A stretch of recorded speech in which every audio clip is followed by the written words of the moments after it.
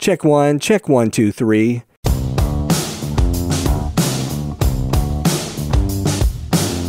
Hey everybody, it's Michael Helms, also known as Michael the Sound Guy, and this is the Location Sound Podcast. You know, each episode we talk with location sound mixers, boom ops, and other industry pros about the various aspects of recording sound on location, whether it's for feature and independent films, TV commercials, interviews, any time where dialogue from actors is recorded. I started my career in the recording studios in New York City with some of the big artists back in the day, and later on projects for networks like HBO, Sci-Fi Channel, and the Cartoon Network. As time went by, I got out of the studio and began working in production sound. Whether you're a seasoned veteran or just starting out, thanks for joining us. My guest today is owner of Wildstyle Media Group. He produces high-quality digital media, including The Messengers, a podcast documentary, which is now on Amazon. So please welcome Niel Guilarte. Hey. So Niel, welcome. Thanks for having me. Yes, sir. Now, Niel and I originally met at PodFest in Tampa, Florida, a number of years ago, and he and I then reconnected again at Podcast Multimedia Expo in Orlando, and then we ran into each other out at NAB in Las Vegas, and so we said, you know, we need to sit down and do an interview. So here we are today. Yes, we finally did it. You are a director and producer, but you're still in the trenches, and you still don't mind getting your hands dirty. Yeah. But you still edit, you still get out there and shoot. Do you have a philosophy on just staying hands-on? Well, a little bit of it's just the nature of going from being a one-man band for so long and then slowly growing the business. You know, we have a couple of audio engineers and editors now that are handling a lot of our audio post. But, you know, I'm still out there. I still love producing, shooting. I love editing. But slowly as the company grows, I'm trying to peel away and be a little bit more 30,000 feet. But there's just still a big part of wanting to have a little control over more of the system, as I say, like the ingestion, getting it in the box. I shot it. I know what I shot. I know, so I edit quicker. But we are growing, thankfully, and that's changing my role. But that is sort of why. It's just been sort of the metamorphosis of growing the business. Now, we mentioned the Messengers podcast documentary that you directed and edited with executive producer Chris Kremitzos. So tell us a little bit about that project. Sure. Well, that was born at PodFest. We were literally sitting there. Chris was listening to some of the amazing stories, people like Glenn the Geek from the Horse Radio Network. They were just telling their stories of how they became podcasters. And he leaned over and he just said, listen, if we were to bottle these stories up, follow them around all the different places they live, you think we'd have a movie? And that was sort of the genesis of it.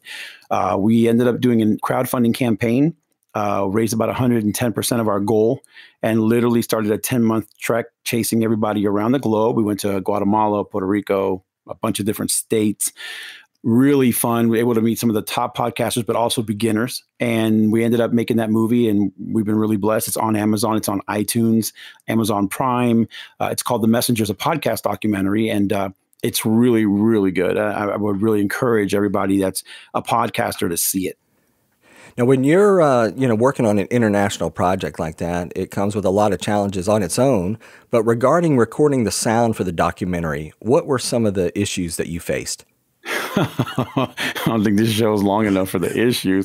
But you're right. You know, it was a challenge. And let me be honest, you know, we were trying to do this on as small of a budget as possible, right? So this film was intentionally shot on DSLR and trying to be extremely mobile. We only had a small crew of 2 to 3 at times, meaning 2 shooters and an audio person, and Chris. So many times it was just me, Chris, or me and one other person. So we never had a dedicated audio guy. We ended up relying on the Rode wireless filmmaker kit, which I just can't speak highly enough in the sense of it's been dropped down a mountainside, kicked, stepped on by a horse, thing still works. And then we were recording at the time into a Tascam DR, I think it was 60D, the small one, the one that can hang around your neck. It's what I had at the time for DSLR recording. And that worked out really well. We also did employ, when able, I bought a Rode, I think it's an NTG 4 Plus, because it's it has an internal battery. So when you're going so remote, there is nowhere to always plug in. So the fact that you could plug it in USB, power it, and get a ton of time off of it, those two were basically the tools for that film. And it sounds really good. A lot of that was post-production as well. We had tons of challenges. Your question was challenges, was sort of background noises, fountains in the back, birds on the mountainside, cars going by, constantly shooting outside. And then when we were indoors, like in Puerto Rico, with John Lee Dumas, it was echo. He had a beautiful house with marble everywhere, marble this, marble that, and the sound was just reflecting off of everything. So just different challenges like that. But thank God for our audio engineer, Ralph Lugo, who ended up getting Isotope RX and really putting it to work. Oh, that's great. That's great. Yeah, that's always a challenge. It's like we shoot, or we're shooting in some people's homes. They've got the tile floor, high ceilings, and not a lot of carpet anywhere. And, we're always bringing in sound blankets and throwing them down on the floor and then hanging them up just off camera so you can't see them and anything. Mm-hmm. And actually, recently we were doing one, and we actually had like a 4x4 floppy that we had just to help with the lighting. But it actually made a nice little cover over our actor, which really helped with the reverb in the room as well. So yeah, we could have really used some flags out there, at least anything. But honestly, we were true documentary, shooting sometimes on the side of a mountain in Guatemala, by the ocean in Puerto Rico. I also went to Haiti for another project, that same exact setup and challenges there. But I got to really give it to the people at Rode for that particular wireless kit. I can't speak for every other microphone they have on the world, but just employing that as one of our primary audio devices, it sounded so warm. It sounded really good. So in other words, good in, good out. But the issue we had wasn't great audio. It was background noise. That was our biggest trouble. Okay. Here you were on location shooting all this stuff, but then you came back and then you actually edited it. So in post-production, what were some of the techniques you used when you were treating the audio? Well, what I did to try to save time was, and I don't normally do this, I normally cut and then I send them what I actually used, right? Like clean what we used, not clean everything. But because we were shooting and it was going to be every other weekend and I never knew when I was going to go again, I literally started dropping Ralph the files in their entirety. So he had to clean 35-minute interviews, even if I used a 2-minute portion of it. And you know how it is, right? There's noise at the beginning, then it goes away, then there's another noise, then plane went by. So he ended up having to dice the audio in parts and really treat them individually. And then what I did was sync everything in pluralized, because I didn't have I could have synced manually, but then I'd have to find only what I used. So I just said, to screw it, we're gonna basically sync everything in pluralize. And then I edited from there. But that was just for time savings and budget restraint. It's not the way I'd do it right now. Okay. So yeah, but again, the Messengers was a labor of love, and it was can we do it? So we did buy pluralized, we did buy Isotope RX and the mics just for the project, but you're hearing it's a very low amount of audio gear. It's not a ton, Yeah. Now, were you connected to the camera at all when recording, or just to the mixer? No. I was going into the Tascam digital recorder because I wanted it separate. What that did allow, though, to help me a little bit was the camera had the NAT audio, and it helped me sync whenever we did have drift, whenever we did have problems.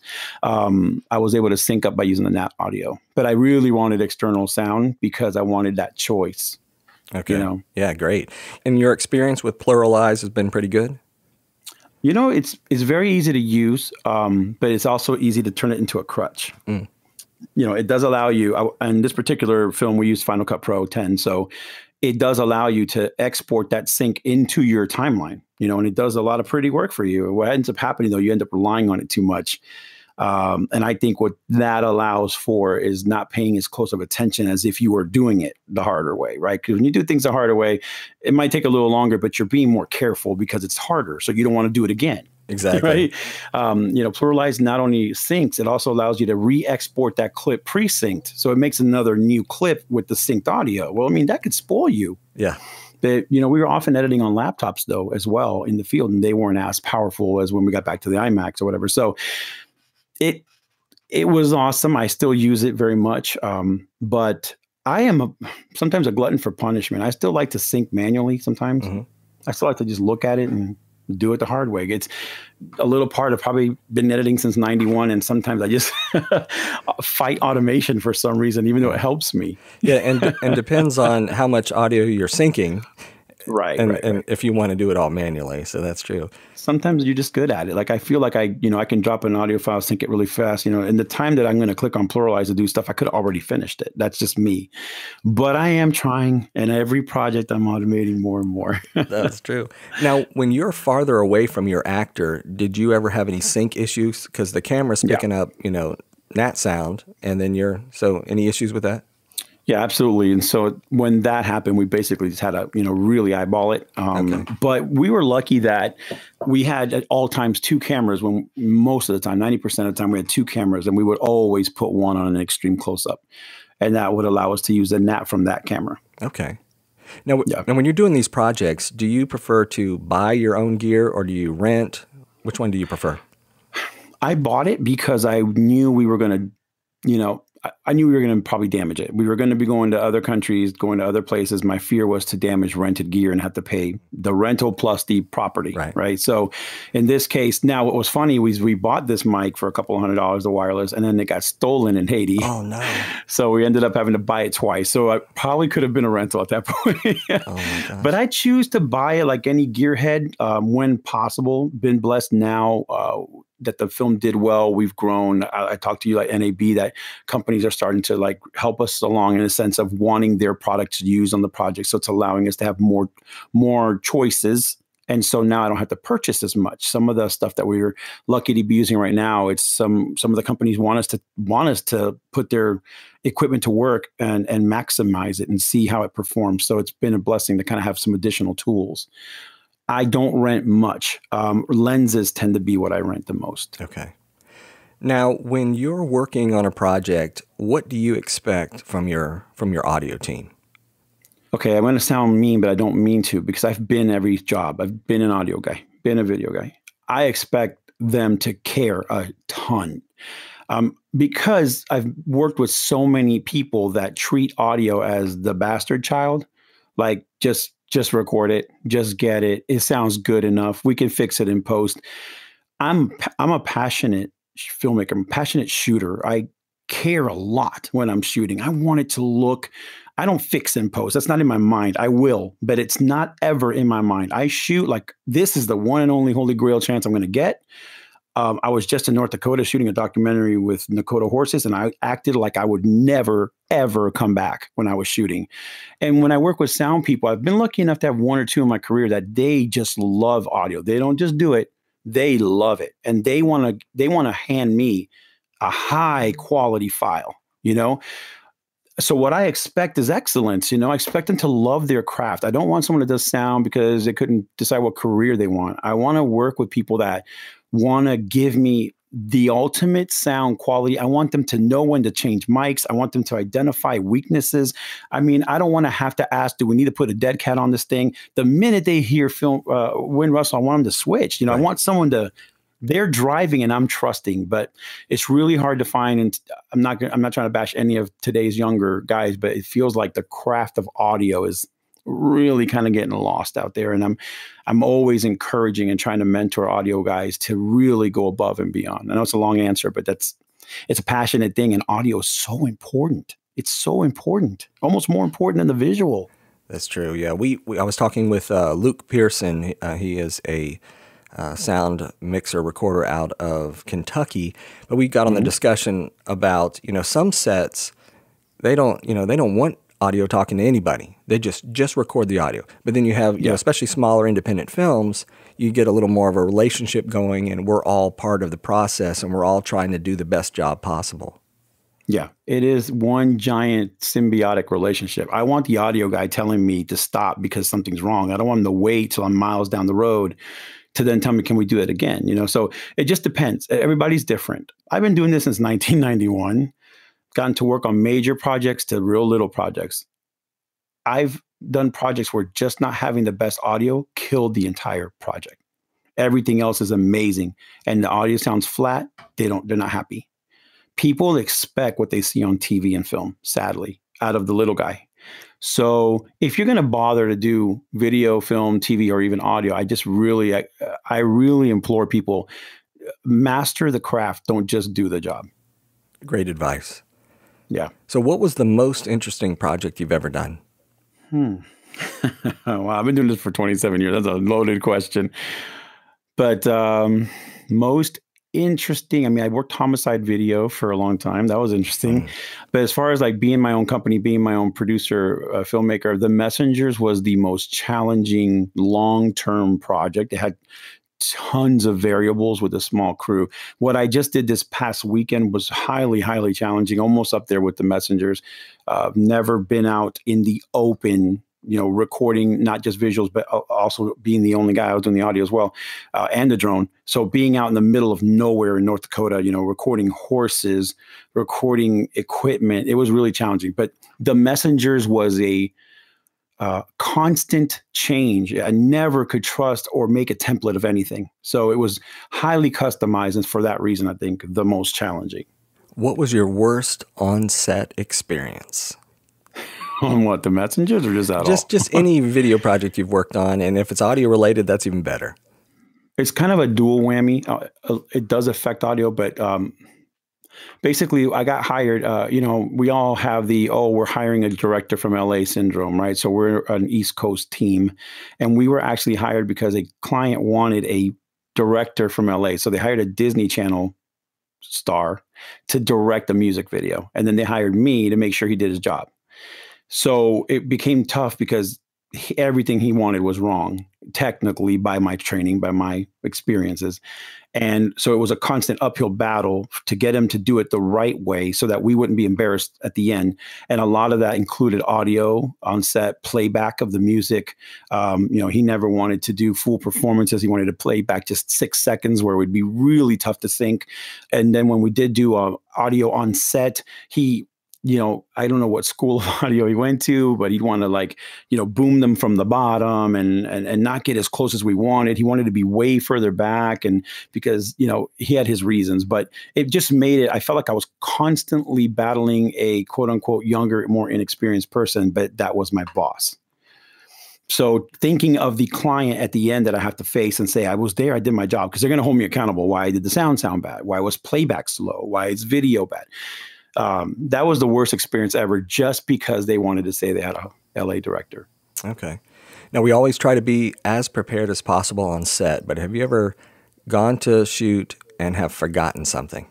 Oh, every shoot. Especially when I was young and thinking I was the bomb, and I wasn't. And I would forget key pieces of equipment, particularly batteries. Having enough batteries and of every kind. Luckily today we have these battery banks that save our life. But back in the day, if you didn't have enough AA's or whatever, C battery, whatever you carried, I was notorious for not having enough battery. I mean, of course, the predicament that puts you in is you can't shoot if you run out of batteries, right? But forgetting lights is another big one. I've forgotten. I brought lights, but forgot dimmables or smaller ones or gels, and those things put you in a real predicament. So I've because I've been a one-man band for so long before now, I was a master at using natural lighting because I knew I'd forget stuff once in a while. So I really got good at using natural elements. And then that way I didn't have to rely on that stuff as much. So even to this day, I use lighting as little as I need to. I love to shoot with God's lighting. It works great. Excellent. Now, as talking with audio recorders and mixers, we always are making backups of the audio files, and I know you're backing up everything, video. And how long do you keep backups? I keep okay. Real answer is a long, long time. But for the business, I kind of keep everything for about 5 years in a box. We've had clients that come back 2 years later. Oh my God, we had a fire. We lost this. Do you still have the sound, or do you still have the video? So it saved a couple people. I tend to keep things even longer than that, just because it's just me not wanting to get rid of. It's that fear that if I delete this, they're going to want it. But about 5 years, we do have a filing system, and every 5th year we purge. Okay, every 5th year. Yeah. So that's a good, because we were discussing the other day, is 2 years long enough? And then contacting the client and saying, hey, is it okay if I delete this? Okay, well, with that, it's different. See, I'm keeping it out of courtesy, because what I do when I get hired for gigs, I let them know that they need to provide me with a backup drive. When I give them their their final, I don't just turn in the final video like a lot of people do. I give them the option for some additional cost that I will give them all the raw assets, or I will give them the edited assets and key things that need to be backed up. Okay. Sound is always on there. And so then I eliminate that. They now have the hard drive. What I do is I burn things off the Blu-ray, or I get them onto some other optical thing that's not as long-term, because I'm not going to keep it for 25 years. Right. And then every 5th year, we go through this folder that has the script, all the discs, all the USBs, and then we just purge it, and repurpose what we can repurpose. But yeah, I put it on them to provide us with a drive nowadays. Okay. Now, have you ever shot out in really cold temperatures or very hot temperatures? And oh, yeah. Guatemala was extremely, it was so hot. But it was also like elevation. But yeah, it's been a challenge. Equipment performs differently in all kinds of weather. The batteries die quicker in the cold, et cetera, et cetera. The cameras heat up and the bodies expand, and the SD cards have issue when it's too hot. We had a lot of problems with the SD cards freezing, even with the audio recorder. And we love Tascam, but even sometimes in the moisture, we'd have some issues.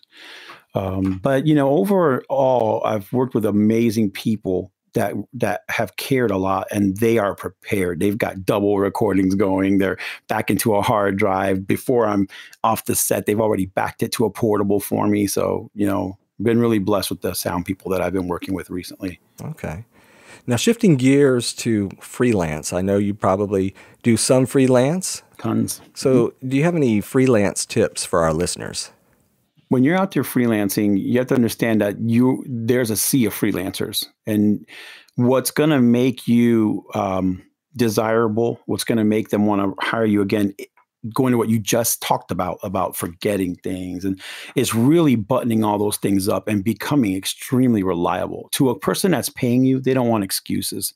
There's tons of freelancers, but there's also tons of beginning freelancers. So what's going to make you stick out is that you dot all the I's, you cross all the T's as best you can. You are human. The other tip is to really, really take stock of the competition, and whatever you're best at, really highlight that out there. And then, don't just freelance. I mean, I freelance very specifically stuff. Like, I want to do this very specifically, or if I'm going to freelance, I'm going to do this. And when I hire freelancers, I'm the same way. I'm very picky because there's just too many people out there trying. You're looking for the guy that is great, To be pro at it, just master it. I'm all about master your craft. It'll make you desirable in the market. And it also allows you to charge a little more because they can rely on you. They feel safer, so they're willing to pay maybe a premium to hire Michael the Sound Guy and Niel Guilarte, because we know those two guys are, top-notch freelancers, and they are redundant. And they feel safer, so they're willing to pay a little premium because they know you got to buy additional hard drives, or you're going to do that level of backup for them. So that's my tip to freelancers: is don't count on somebody else to do your job, and then that makes you very uniquely positioned for when you got to work alone. But then it also makes you a killer teammate when you're on a team with other awesome people like yourself. That makes for a great set and a great experience and a great product at the end of the day. It reminds me of a story when I was just starting out in the video business and doing audio. Somebody hired me to do audio for this big TV commercial project. And they said, all you have to do is show up. We'll have all the gear. I show up, and they were like, well, we need this. And I was like, I didn't bring any gear. And they were like, well, you told me you didn't bring and they were like, well, you're the audio guy. And suddenly it got dumped all on me. And I was, that was like a big lesson to learn. I think we had to rush back. And we weren't that far from where where my office was, so I was able to go get some. But I mean, how embarrassing, and what a terrible position to be stuck in. So, but I've also met sound guys that they're kind of stuck in their way, so they're like, "No, I'm only going to record on this recorder. I'm good. I got it. I'm good." And then I feel scared because I don't feel like, do they really got my back? I mean, I'll give you one fast story because I know we're on timeline. We were recording this new documentary we're doing now, and I went to record in Tampa, and I brought my trusty wireless, and I ran it to my trusty external recorder. About 2 or 3 minutes into the interview, I don't know, everything in my spider sense said, you should be recording this some other kind of way. I didn't have another external recorder. I grabbed my laptop that has Logic on it. I just happened to have my interface because I was going to do a podcast the next morning somewhere else, a portable. So I wasn't using this on the shoot. I ran to the car, grabbed my interface, ran the NTG4 boom mic to the interface, which went into Logic, recorded her as a live session as if I was recording a podcast. It was a lot of setup, a lot of work. When I got home, thank God I did that extra step, because the card in the camera was going bad. And then when it came out, I'm sorry, not the camera, of the recorder, when it came out, a little piece of the plastic of the card actually broke off and I could no longer access that sound. Oh, wow. Had we not recorded it to the computer, which by the way sounded rad. Yeah. That's an old word. Yeah. It sounded so good, because with the computer, you can put plugins live while you're recording. Right, because you're going to a live channel in Logic. So thank God for that. But you know what? It was no audio guy I know does that. Yeah. They just go to the external audio recorder and that's it, or to the camera. I had a recent issue where I wasn't supposed to be doing audio, and the audio coming into the camera, I was monitoring the camera, was all distorted. I'm like, what is going on here? And we tried. I had my little Zoom H5 recorder in the car, and I hooked it all up, and everything was fine. So the audio interface that was hooked up to the camera is going bad. And it's like, and then I ended up recording to my Zoom and plugging in a line out right into the camera, and everything sounded great. But it was like, that's so weird. But stuff like that happens.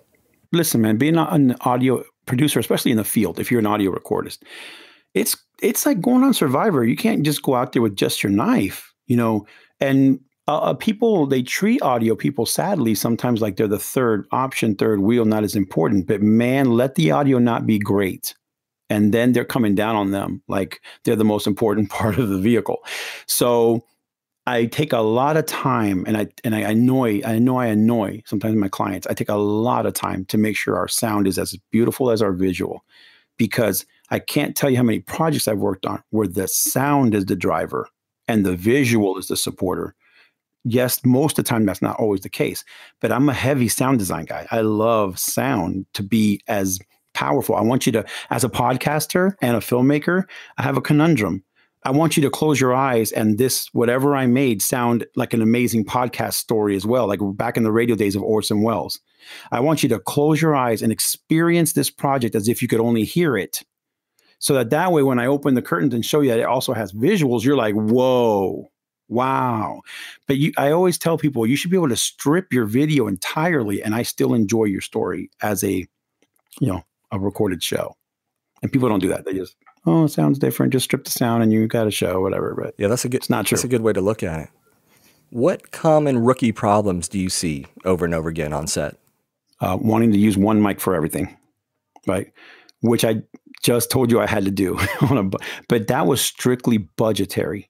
If you have the toys, if you're a sound professional, you've got a lot of different microphones. You have, like you just said, you've got the tools and the blankets, and you have all the Inspector Gadget toys. Use them all. Like, use what's necessary to achieve mastery. And rookie, I see it all the time. Oh, I have an H4 and I have this little wireless. Well, do you have another wireless in case that one goes out? No. Do you have a backup boom mic anywhere that's battery powered? No. Do you have, an iRig on an iPhone so we could at least get something? No. Another big rookie mistake is, I see this a lot, is people that end a shoot and don't repack all their gear properly or restore, recharge, get your production bag that you're going to take for your next shoot. So then when you get that last second shoot, you just grab the bag and you run to the shoot thinking everything's there. And then you get there and they don't have the right XLRs. They don't have the right adapters. Adapters is another rookie thing. Like, you just really opened up I'll stop there. Not having adapters, not having all the connectors, a lot of rookie mistakes. The battery's not full and they don't have a way to charge it. Oh, does anybody have a charger? That's like, to me, the minute I hear a sound guy tell me that, he's never getting hired again. Like, show up with 9 ways to save me. That's how I went back to what you said about what do I expect? Because the sound guy is expecting, what's he expecting from me, the director? What's he expecting from me, the producer, right? He wants to get fed that day, get paid that day. Mm-hmm. So if you want to get paid that day, cover me, man. Like, have every way. And as a good director, if I see you trying really hard, Michael, and you're telling me, Neil, on set, I've tried everything I have in my arsenal and we just can't, then I believe you and I defend you to the client. Otherwise, I go, I don't know, dude, the guy didn't try that hard. I'm so sorry. I lose the day and I take the hit in my budget. and I got to hire somebody else. Now it costs me double. Yeah. How have you seen the business change since you started? Dude, what business? It's not the same business anymore. When I started, we had 30-pound cameras on. I had a 30-pound pneumatic and a recorder on my left shoulder. This was 1991. I've been around from big cameras down to mini DV, down to Sony Handycams, and then, back up to XL1 Sony. I mean, if you remember all these cameras, Beta, and now I shoot a vlog with a GoPro session the size of a dice and have a sponsor that pays for that content. I just shot an independent film on a handheld DSLR. It's not the same. I have a Blackmagic 4K. I have the bigger guns, but the business has changed because I just interviewed on All Things Post, my podcast, LumaTouch. They're going to eliminate the desktop. They want you to be a professional editor, editing on an iOS device, native HD. They're already doing that. In 5 years, who's going to go back to the edit bay? They're just going to pay you to be at the hotel. So, and then the financial side of the business has changed. They don't want a sound guy. As a matter of fact, since we're talking sound, what's the first thing that they always want to cut from my budget is sound and makeup. The things that I feel enhance, and what it does, it forces the camera operator to now be a audio guy and just grab a Zoom or a Tascam. And, everyone thinks because they have an external recorder that they have quality audio. No, you don't. You're just recording sound better than the mic on the camera is. What a sound guy brings is the knowledge of sound, of knowing frequencies, understanding how to use certain mics together to cancel one of the other ones out. I mean, that's a mastery, like knowing how to use multiple mics to create an effect live that I want to maybe do later in post. I've had great audio guys like that. Like, oh, I can achieve that. Let me just screw with these 5 mics and watch how I make it happen, natively. So I have a great respect for sound guys. I just happen to be a one-man band that's good enough to pull it off. But the minute I can afford a true audio guy, he is high on my list, and I want to outsource that. Now, if some of our listeners wanted to get into producing digital content, what would you recommend they do? Okay. We just talked about one-man band. Try not to be that. Try to find a band of brothers. And like you said earlier, hiring one another, feeding other people, right? You're never going to do all things great, So getting into digital content creation is a passion. If you're not driven to do it every Friday, even when you don't have a good idea, your audience is waiting, like this podcast. They're going to wait every Monday at X time. And content creation is not a hobby. It's a job. It's work. And today we're in the age of the influencer. My sponsor, that's how they approached me. It wasn't, you're a great content creator there. You have a level of influence and we want to attach ourselves to that. So your content has to influence something. Now, where back in the day, you could just have a great YouTube channel with a lot of followers. So my advice to them is use social, use, all your tools to generate influence and then grow your influence. And then now you can consider yourself a great content creator that influences people, not entertains only. Right. Well, Niel, as we kind of start to wrap things up here, do you have any final... What? We're not... Do you have any final words of wisdom? Every time someone tells me to have final words, I feel like I'm dying or I'm never going to get invited back. What the hell? Final words, man, is first, thank you for having me on your podcast. I'm super excited. Love seeing how our little journey has sort of keeps escalating. I'm starting to see you at all the big meetings. Like we have one chat and you're like so proving everything we talked about right. So congratulations on that. Thanks. You have my support and my podcast support. Final words is, listen, man, there's a million of you. And we live in a digital age where everybody has a phone. Everybody can record something. Doesn't mean it's the best quality. And you have to differentiate yourself as a sound person, whether you're a videographer. And the reason I say that, Mike, is because there's a lot of one-man bands. So even though I know we're talking about sound, let's be honest, the majority of people out there are doing both to some degree. Corporations are making producers now become great audio guys and animators because they can only afford one check, right? So just to differentiate yourself, I want to repeat, just master your craft of audio. Become a master at it. Don't just go out and rinse and repeat and you've got some great mics and buy the new toy once in a while. Buying a new toy doesn't mean anything. know its pickup pattern, know what it means, know how to fight audio. The elements, wind and sound, and know how to help that director say, listen, I know I hear the problem. Let me see if I can use 2 other mics. Maybe I can, find a solution to force excellence. Then that's my final word. That's who I want to work with. That's the guy I want to pay at Guatemala when I don't know what I'm facing. And I know I got Mike the sound guy with he's like a ninja. He's got every kind of microphone in that backpack.